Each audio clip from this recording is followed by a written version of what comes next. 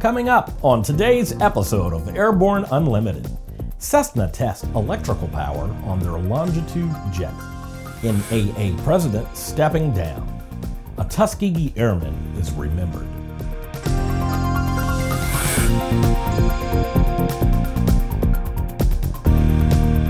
Hello, I'm Christopher C. Odom. It's June 16, 2016, and this is Airborne Unlimited.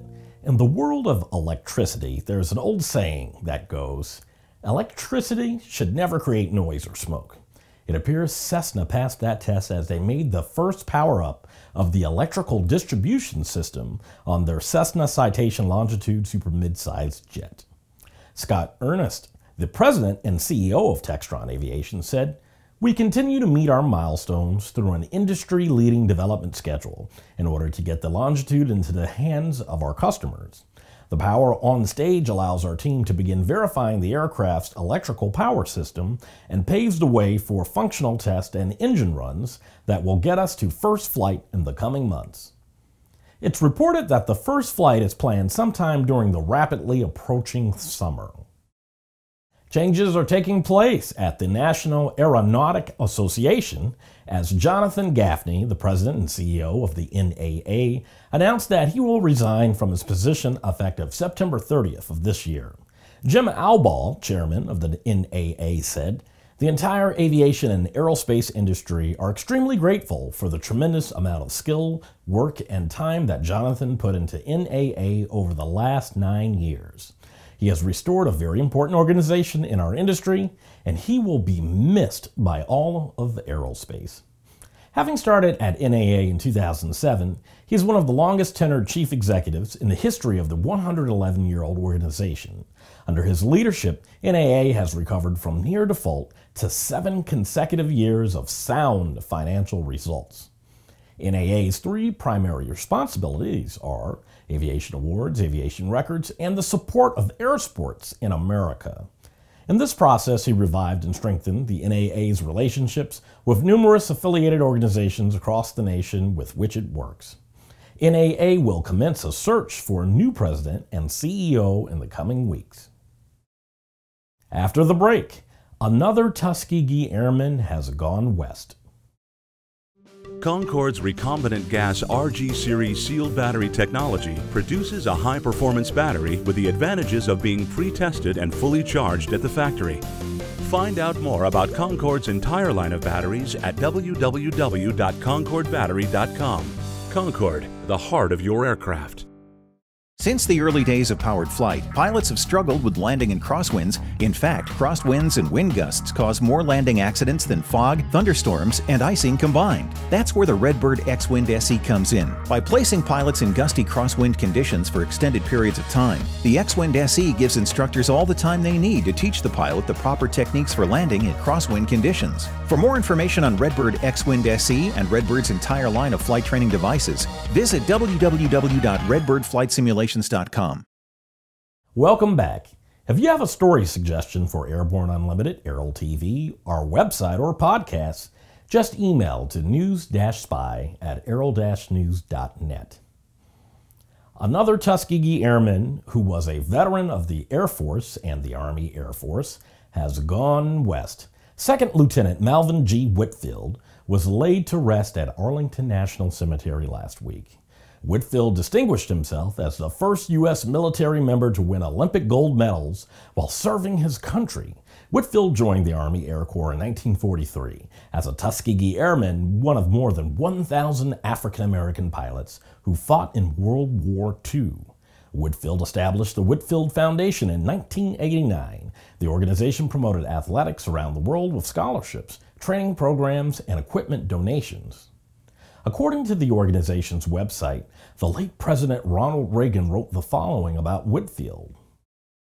"Whether flying combat missions over Korea, or winning gold medal after gold medal at the Olympics, or serving as an ambassador of goodwill among the young athletes of Africa, you have given your all. This country is proud of you and grateful to you." It's Thursday, which means that it's time for an Aero Community Update. highlighting news and information about the incredible people and organizations that populate the Airborne Partnership Initiative. Today, we see that partnership at work.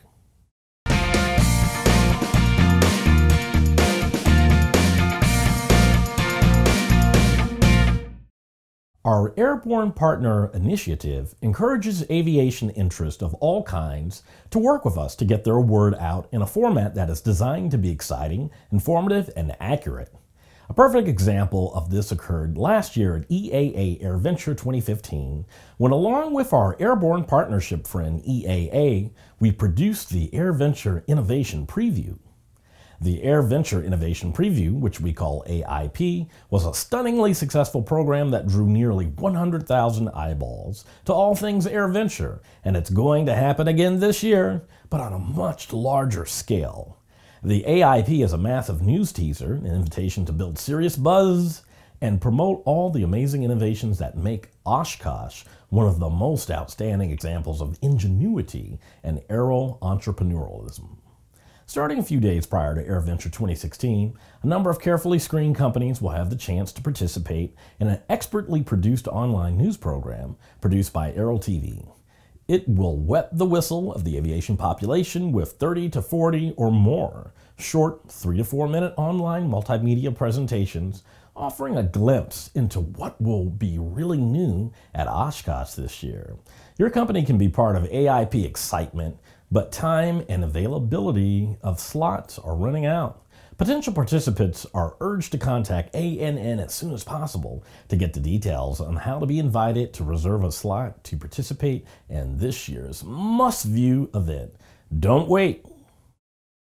After these messages, ALPA approves of Canadian Drone Safety Initiative. There's a difference between charting a steady course and pushing for the ceiling.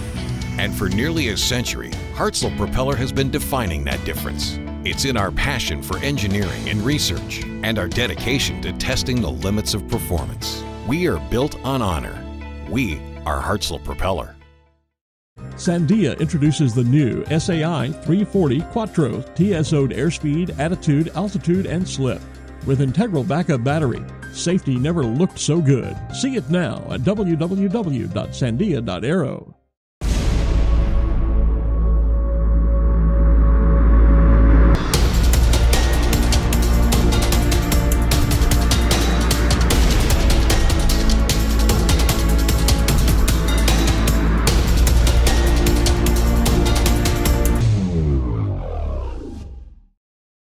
With so much news coming out of the aviation industry, we're summarizing some other interesting stories in a brief segment we call Around the Patch.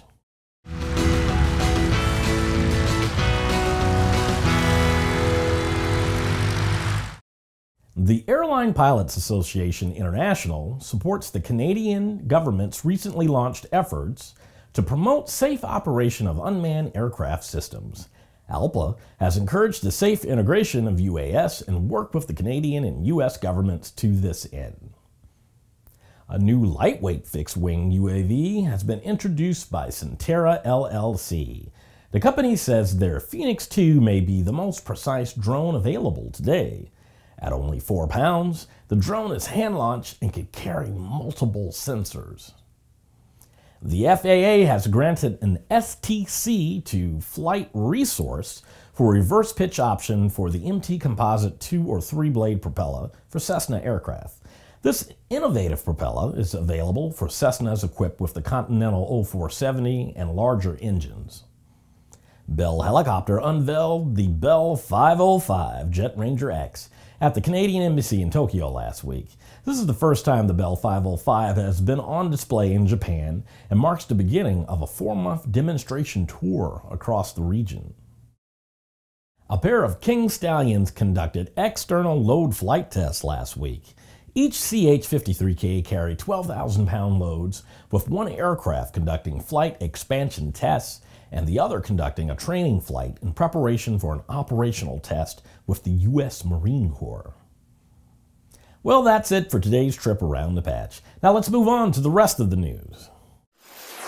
We are sad to say that by the end of the month, the Virginia Aviation Museum, located on the grounds of Richmond International Airport in Central Virginia, will be no more. Built in 1987 and originally intended as a temporary facility, the structure housing the Aviation Museum has reached the end of its useful life. The collection of aircraft will be relocated so they can continue to be preserved as artifacts. Museum spokeswoman Chrissy Caldwell said that there have been several attempts to find a new home for the museum, but they have not located an appropriate facility. About 13,000 people visited the museum last year, so Caldwell said attendance was not a factor in the decision to close. The museum houses 38 airplanes ranging from a World War I Spad to an F-14 Tomcat. No specifics were given about where the various aircraft would eventually land.